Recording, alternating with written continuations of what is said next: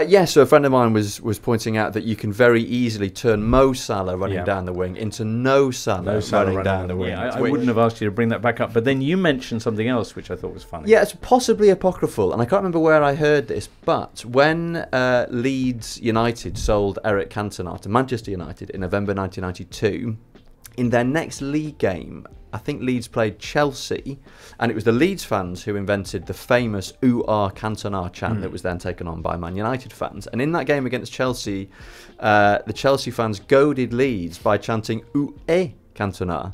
Brilliant. Meaning, of course, that's good. Where is Cantona? Which is some of the best bilingual wordplay I've ever heard of, and I really want to believe that. Citation